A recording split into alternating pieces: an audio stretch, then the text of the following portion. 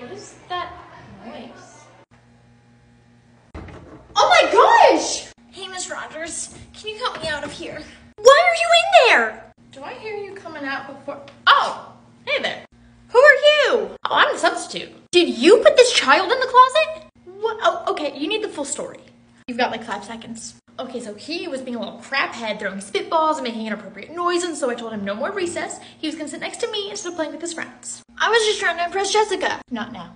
But then we get outside and he won't shut up. Like, I'm about to lose my mind. And so I think, okay, where's somewhere that he can go that's safe and isolated? And the only place I can think of that's secure and safe was that little cupboard. Like, look, he's fine. Absolutely not. No, no, you need to go. Okay, I'm filing a report and you're never coming back here again. I know you're trying to scare me, but there's a sub shortage. I don't think I'm going anywhere. Miss Rogers, do you think Jessica thinks I'm a bad boy?